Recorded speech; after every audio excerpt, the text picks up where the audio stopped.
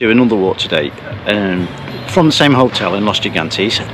I'm going down the coast to a place called Playa de la Arena. I'm not quite sure how long it's going to take, but I'm also trialling out the Max lens mod on the GoPro, so it'll be interesting to see how much wider the views are on the scenic shots. So I'm going to turn the camera around and again we'll leave the hotel and we're going to turn right up to a place called Tipsy Terrace, believe it or not, and then we're going to take a right from there and head down towards the coastal path. The section where you walk out of town, follow the road round to the right.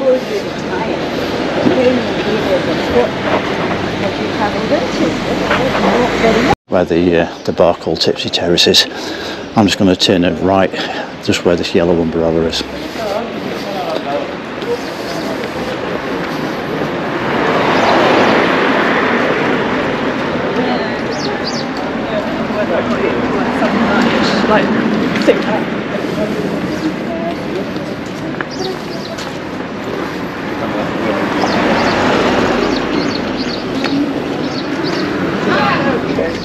Can we book it for tomorrow? Yeah, you can book it for tomorrow. For which hour are you saying?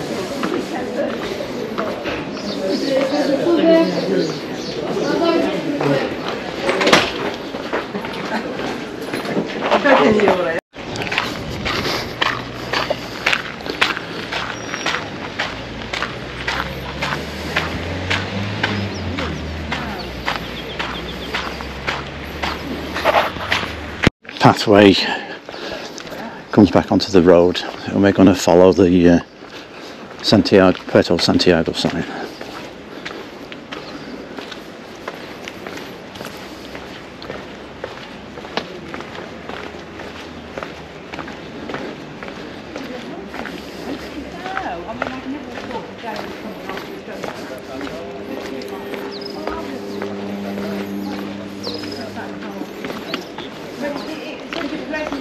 You can see where we've left there, that's the TUI Blue hotel where we're staying. We're going to follow this road down here. What you need to look out for at this next section is the turn left, because otherwise you just basically walk around these houses here. So we're just going to get across here, take this left, and we're going to make our way towards the Santiago Hotel.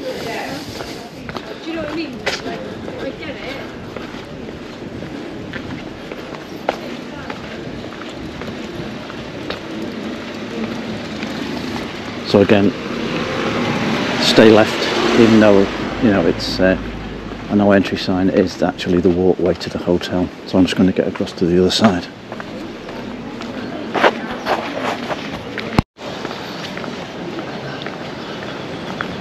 So, just coming up to this staircase, little viewpoint here, with what looks like a pretty unsafe glass screen. So heading, once we go up onto the top here, we're going to make our way down there underneath the Santiago Hotel. Excuse me, thank you. Following the Puerto de Santiago signs, I'm just going to take a shot right here. And you'll see where these people are coming up this ramp here, the steps and ramps that take us down onto the walkway that takes us down to the hotel.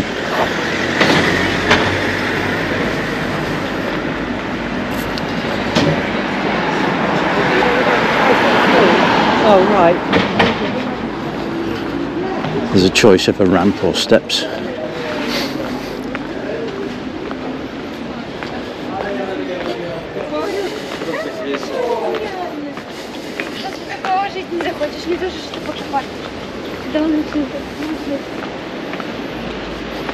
So it's just a zigzag path now down to the promenade.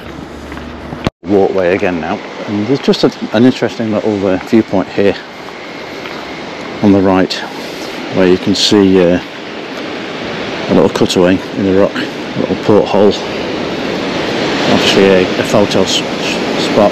The other day when we were walking along here, the waves were actually coming over that rock promontory over there. A lot calmer today. So back on the path, heading down to the Santiago Hotel.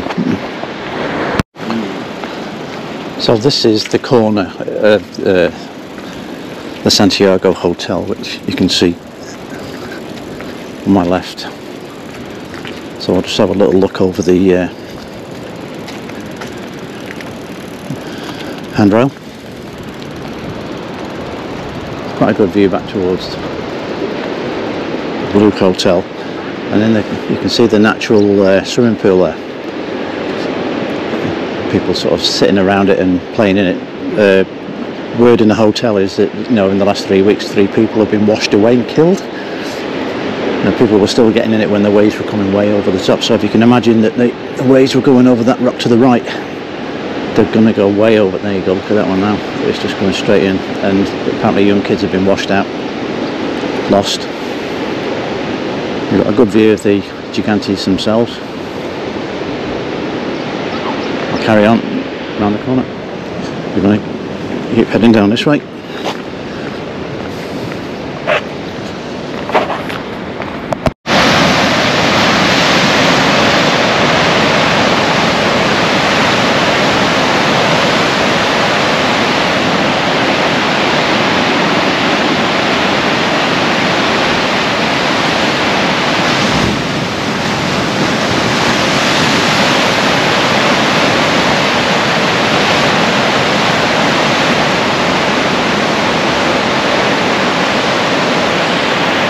Santiago Hotel and its coastline. We're just continuing to head down, bypassing this signpost, which would obviously take you back to the Gigantes on the high road up at the top there, but we're just heading down towards the Puerto Santiago and then continuing over those headlands over there, heading towards Playa de la Reina. So as we go around this next corner, we're going to pick up the Puerto Santiago.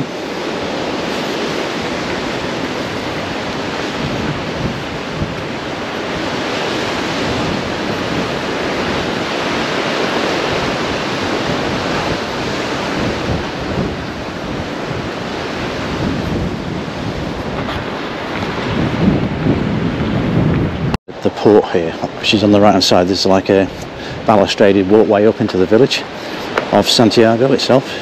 So that's probably the steepest bit we've come to so far, and as you can see, it's not too bad, but one that you really just want to take your time on if you weren't too sure on your feet. People down on the beach today, when we came past a couple of days back, this was all roped off by the police because the waves were coming in at, 6 or 8 foot high, and the beach was closed, but it's back open again now.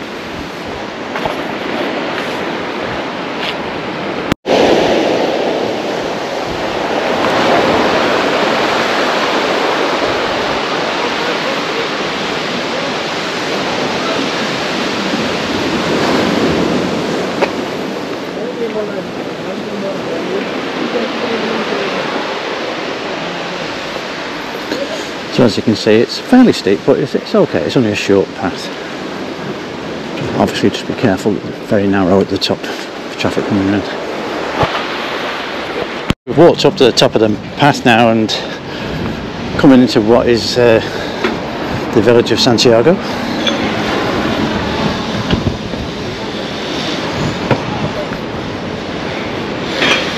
Bit of building work going on. Viv and I had a beer in the Red Top Cafe down there on the plaza.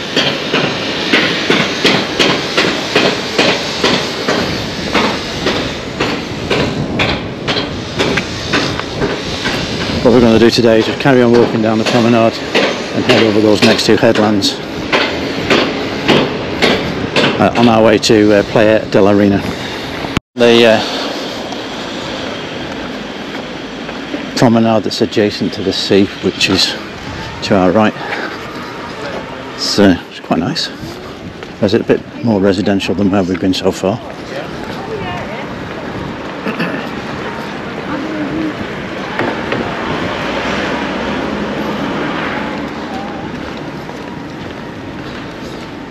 it's a nice walk. Make our way nice steady pace. The pathway now into what is in effect Playa de la Reina. I haven't seen this place before, so it's new for me as well. Another black beach by the looks of it, which they are generally around here, unless they're man-made. Let's make it out over there.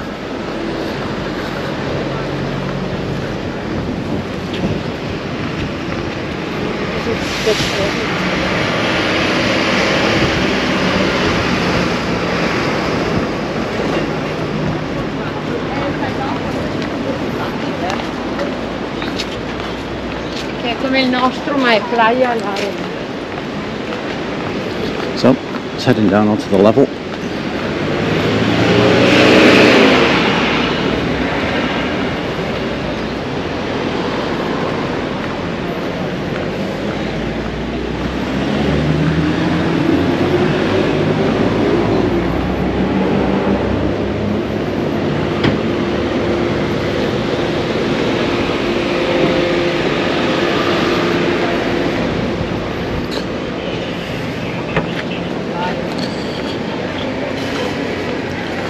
So I'm just checking my watch now, and it's taken me 34 minutes to get here. Walking at a reasonable pace, you know, sort of steady away.